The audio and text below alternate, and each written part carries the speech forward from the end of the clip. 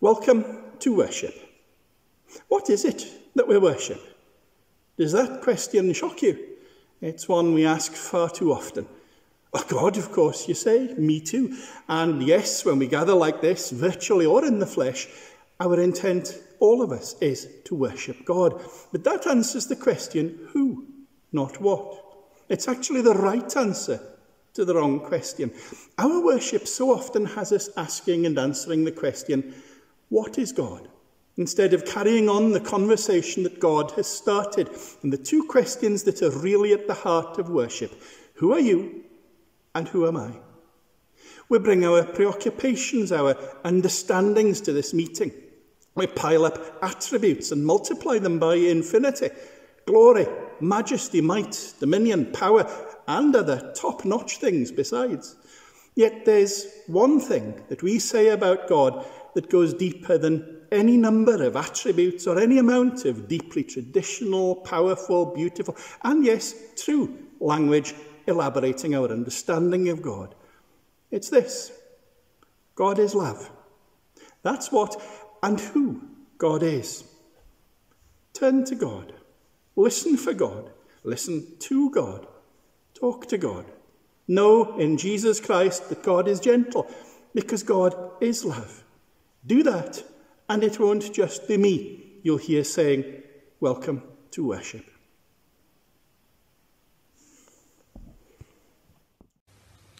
Lord, you have been our refuge from one generation to another. Before the mountains were brought forth, or the land and the earth were born, from age to age you are God. You turn us back to the dust and say, go back, O child of earth. For 1,000 years in your sight are like yesterday when it is past, and like a watch in the night. Return, O Lord. How long will you tarry? Be gracious to your servants. Satisfy us by your loving kindness in the morning, so shall we rejoice and be glad all the days of our life. May the graciousness of the Lord our God be upon us. Prosper the work of our hands. Prosper our handiwork. Let us worship God.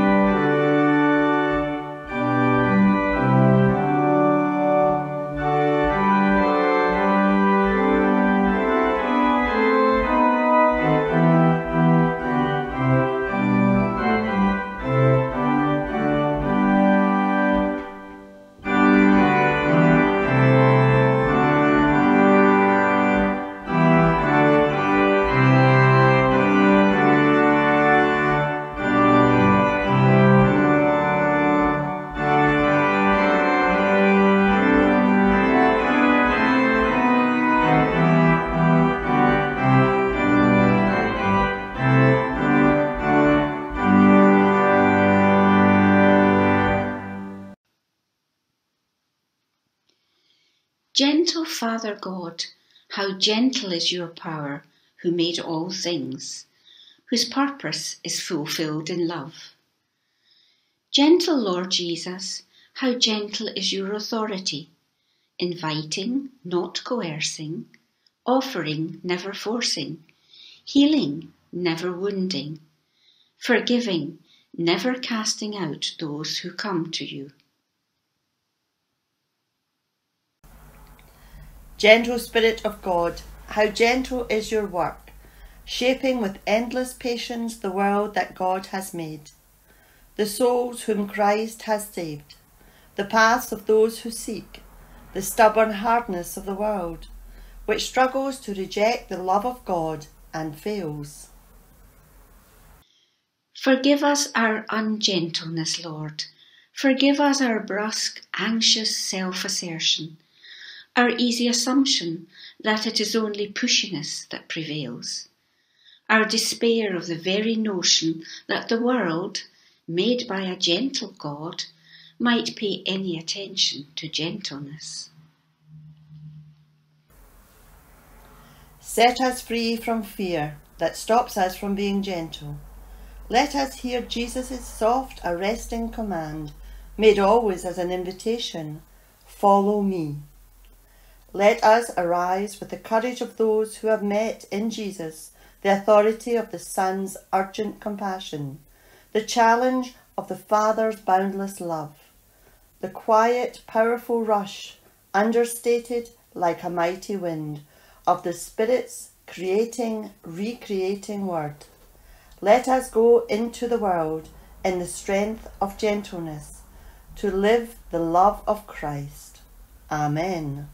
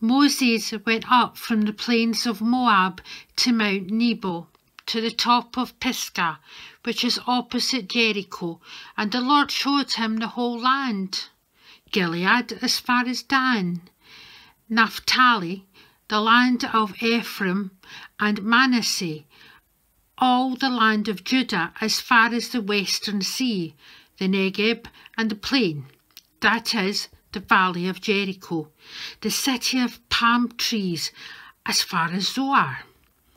The Lord said to him, This is a land of which I swore to Abraham, to Isaac and to Jacob, saying, I will give it to your descendants. I have let you see it with your eyes, but you shall not cross over there.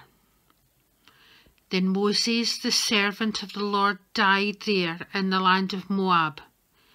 At the Lord's command, he was buried in a valley in the land of Moab, opposite Beth Peor.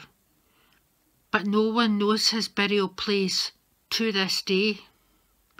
Moses was 120 years old when he died. His sight was unimpaired and his vigour had not abated.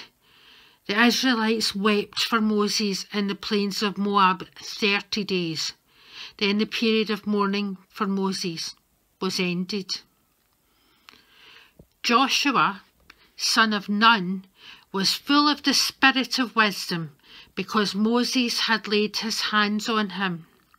And the Israelites obeyed him, doing as the Lord had commanded Moses. Never since has there arisen a prophet in Israel like Moses, whom the Lord knew face to face. He was unequalled for all the sights and wonders that the Lord sent him to perform in the land of Egypt, against Pharaoh and his servants and his entire land, and for all the mighty deeds and the terrifying displays of power that Moses performed in the sight of all Israel. Now here's something that you might not know. Computers can get indigestion, but there's a cure. Don't worry if you don't really know anything about computers. This isn't a difficult idea. Computers eat all sorts of things from the internet. They do it all the time. Well, eat isn't really the word. Download is what we really call it. And sometimes they download things that don't agree with them. And, please excuse the technical language, they go all funny. But there's something you can do. There's a thing called a restore point. And at the click of a mouse or trackpad, you can just get your computer to go back to it. Back to a point where it ate the program that didn't agree with it. Back to before things went wrong. Back to when everything was working properly. Back to when things were the way they should be. Everything you'd want to keep is still there. Everything that was causing problems is gone. Problem solved. Moses was Israel's restore point when things went wrong. When things went agley, funny isn't the right word, because often it was very serious. Moses was Israel's restore point when Israel drifted away from her right relationship with God, downloaded some incompatible programs and wasn't working properly. Moses was Israel's restore point, going back to Moses, to the Exodus, to Sinai and the law. That was Israel's restore point. That was the point at which everything had been the way it should be in Israel's relationship with God.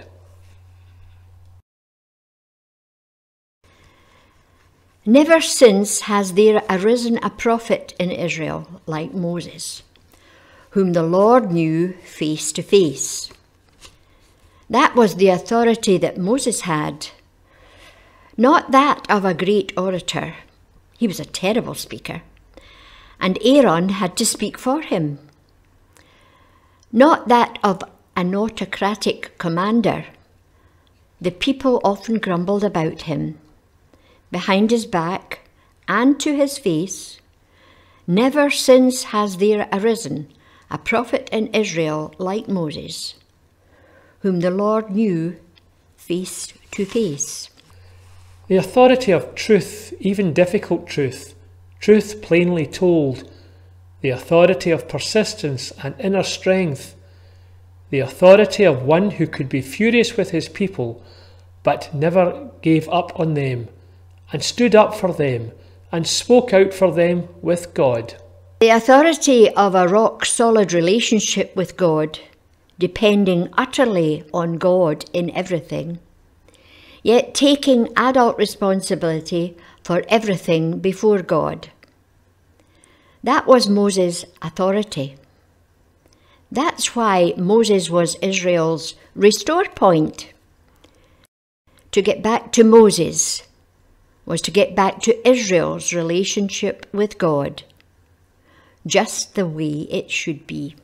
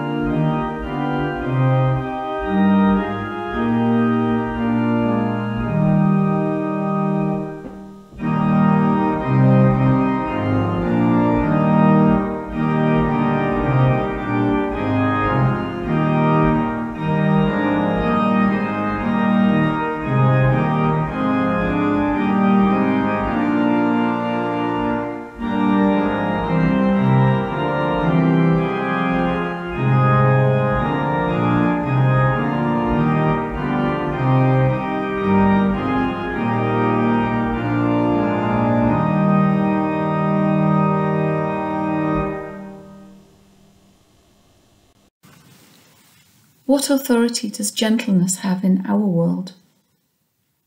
Doesn't even the question sound silly? The idea that gentleness and authority can be put together like that in one sentence. Authority surely is the capacity to tell people what to do. The status to issue orders, not to make requests.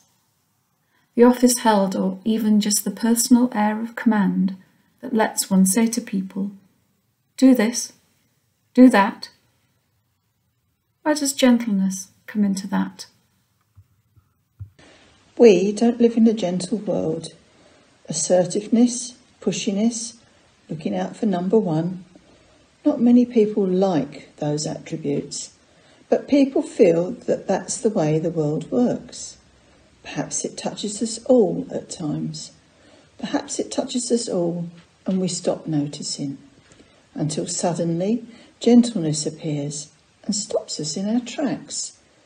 Gentleness isn't the same as softness. It isn't the same as not being strong enough to stand up for yourself.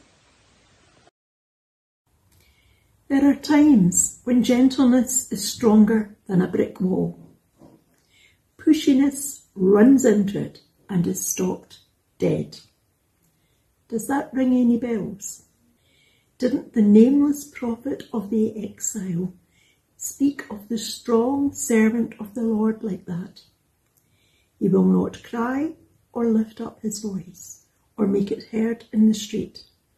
A bruised reed he will not break, and a dimly burning wick he will not quench.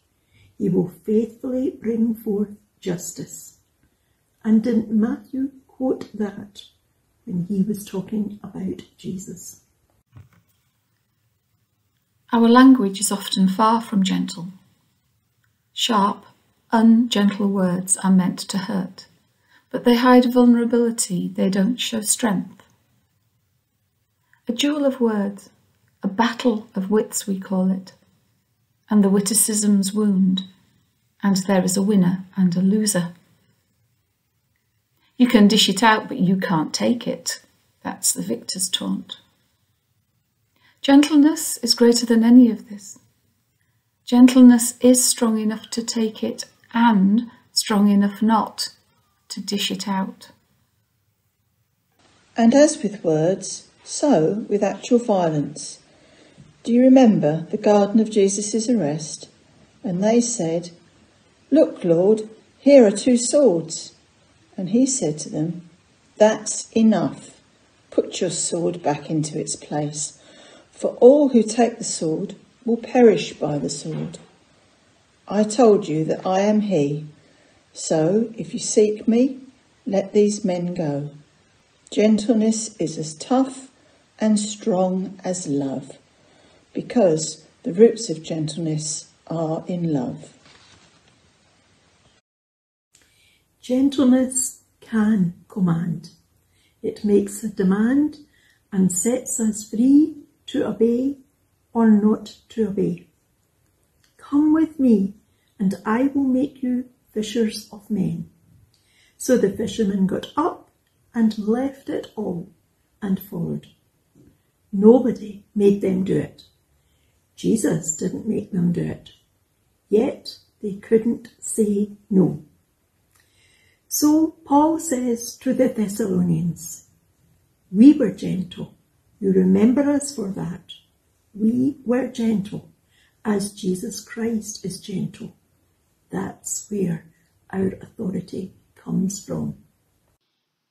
1 Thessalonians chapter 2, verses 1 to 8. You yourselves know, brothers and sisters, that our coming to you was not in vain. But though we had already suffered and been shamefully mistreated at Philippi, as you know, we had courage in our God to declare to you the gospel of God in spite of great opposition. For our appeal does not spring from deceit or impure motives or trickery, but just as we have been approved by God to be entrusted with the message of the gospel, even so we speak, not to please mortals, but to please God who tests our hearts. As you know, and as God is our witness, we never came with words of flattery or with a pretext for greed. Nor did we seek praise from mortals, whether from you or from others, though we might have made demands as apostles of Christ. But we were gentle among you, like a nurse tenderly caring for her own children. So deeply do we care for you that we are determined to share with you not only the gospel of God, but also our own selves, because you have become very dear to us.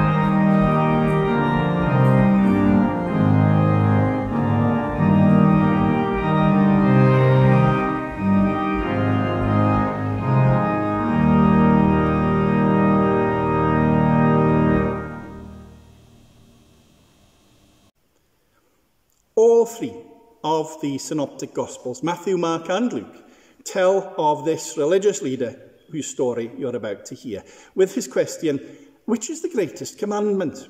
And they all do something very different with it. We probably remember this little episode best in Luke. The lawyer asks this question, which is the greatest commandment? And he gets Jesus' answer. You shall love the Lord your God with all your heart and with all your soul and with all your mind and with all your strength, and your neighbour as yourself. And he, seeking to justify himself, close but no cigar, he spoils it all with his follow-up question, which is, so who is my neighbour? Oh, so close. And what he gets is the parable of the Good Samaritan. And Jesus' question to him, who was neighbour to the man who fell among thieves? It's kind of obvious, isn't it? So the clever lawyer skulks off. In Mark, the same chap asks the same question, but it's obvious that he's serious about it. He really wants to know. And he's clearly deeply impressed by Jesus' answer. You are right, teacher. You have truly said that he is one and there is no other but he, and to love him with all the heart and with all the understanding and with all the strength, and to love one's neighbour as oneself is much more than all whole burnt offerings and sacrifices. And Jesus tells him that he's not far from the kingdom of God. This is the chap who came to see what Jesus was all about, and he got it. Matthew's different again. Same man, same question, same answer. But no response, no reaction, because Jesus goes straight on to ask a question to the Pharisees behind him, Jesus' real interrogators. Now, this question is really Matthew's question. It sounds arcane and irrelevant to us. Who's the greater, David or the Messiah? But for Matthew, and the way Matthew wants to tell the story of the gospel, it's the question. This isn't Jesus asking, is the Messiah going to be more or less important than David was? This is Matthew asking, who is it whom we meet in Jesus? When the Pharisees heard that Jesus had silenced the Sadducees, they gathered together, and one of them, a lawyer, asked him a question to test him. Teacher, which commandment in the law is the greatest? He said to him, You shall love the Lord your God with all your heart and with all your soul and with all your mind. This is the greatest and first commandment. And a second is like it. You shall love your neighbour as yourself. On these two commandments hang all the law and the prophets. Now, while the Pharisees were gathered together, Jesus asked them this question. What do you think of the Messiah? Whose son is he? They said to him, the son of David. He said to them, How is it then that David by the Spirit calls him Lord, saying, The Lord said to my Lord, Sit at my right hand, until I put your enemies under your feet. If David thus calls him Lord, how can he be his son? No one was able to give him an answer, nor from that day did anyone dare to ask him any more questions. As we said, somewhere in that convoluted last bit about David and Psalms and the Messiah, this is Matthew asking, who is it whom we meet in Jesus? Who is it whom we meet? Well, more than David, because of an obscure argument taken from one of the Psalms, but also more than Moses, because Jesus just authoritatively boiled down the whole of the law that Moses gave Israel to just 2 commandments. The Sermon on the Mount, 17 chapters previously, insists on the same thing. It has Jesus repeatedly saying, You have heard it said, but I say to you. That's an astonishing thing to say. This is the faith of the church. What confronts us in Jesus Christ is God's demand, God's mercy, God's grace, God's forgiveness, God's love. For Matthew and his persecuted little Jewish Christian church, maybe somewhere in Syria, Jesus Christ is as ultimate and as decisive as he is, or should be, for us. That's our identity as Christians. Jesus defines who we are. To be true to Jesus means to live out his gentleness and his love, to forgive more times than we can count, and not to count anyway, to turn the other cheek, to go the extra mile. It means actually to live as though there is nothing more important in our lives than to love God with all our heart and strength and to love our neighbour as ourselves, because there isn't. This is what Paul and his companions were saying to the Thessalonians. And Paul would say it again to the Philippians. Let that same mind be among you as was in Christ.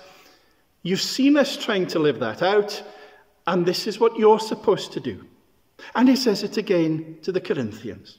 Love is patient and kind. Love is not jealous or boastful. It is not arrogant or rude.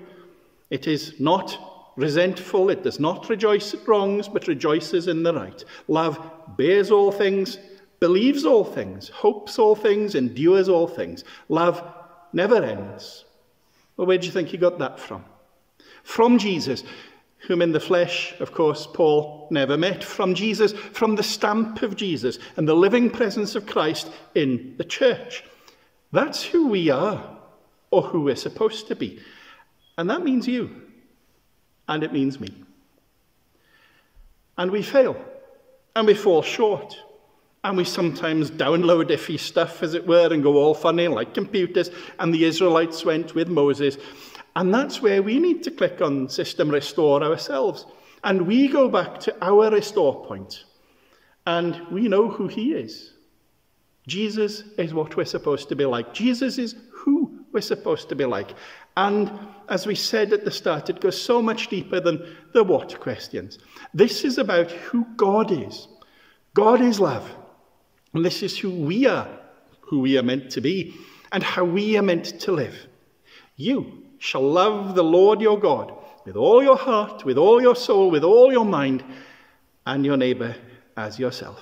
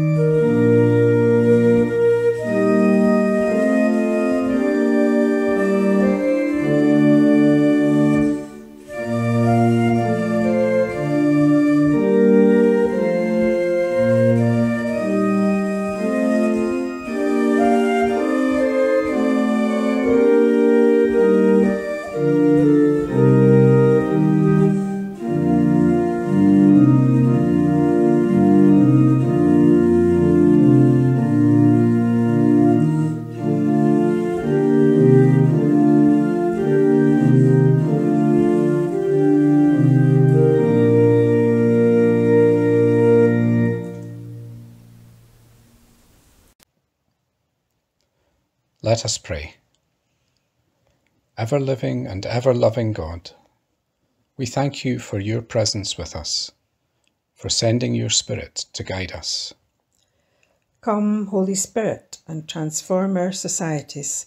Help broken people find healing, lonely people find love, bitter people find peace, fearful people find hope. Come, Holy Spirit, and transform our world.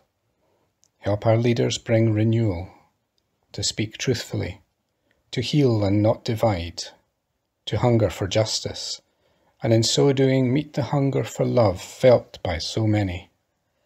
Spirit of the seasons, of beginnings and endings, we pray for all in our world who must face difficulty.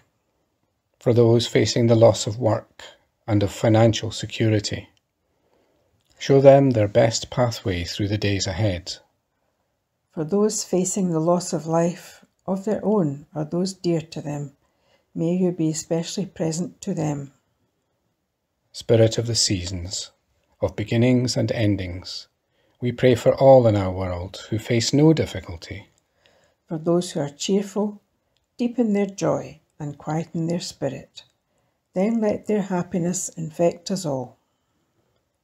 Come, Holy Spirit, break us, melt us, mould us, fill us. Fill our lives with your presence so that more and more every day all that we do and say and hope will be an act of worship to you and an expression of love to others. And hear us as we say together the prayer that Jesus taught us. Our Father, who is in heaven, hallowed be thy name. Thy kingdom come. Thy will be done. On earth as it is in heaven. Give us this day our daily bread, and forgive us our debts, as we forgive our debtors. And lead us not into temptation, but deliver us from evil. For thine is the kingdom, and the power, and the glory, for ever and ever. Amen. Take my yoke upon you, says Jesus, for I am gentle and lowly in heart, and you will find rest for your souls. You who are loved so gently, go gently into the world. Love God as you are loved, and your neighbour as yourself. The blessing of God, Father, Son, and Holy Spirit, be with you now and evermore. Amen.